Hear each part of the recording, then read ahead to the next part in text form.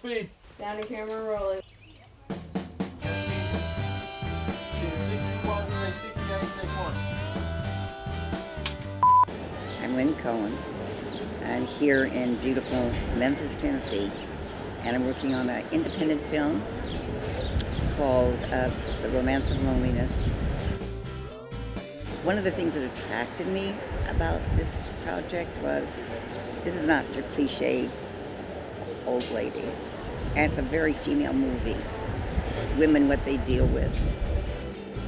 You're really never any better than the people you work with. They're so skilled, so supportive. People just stepped up to the plate. I've shot all over the world. People are wonderful. It's so beautiful. And they have such spirit. And I love you, Memphis. What else can I say?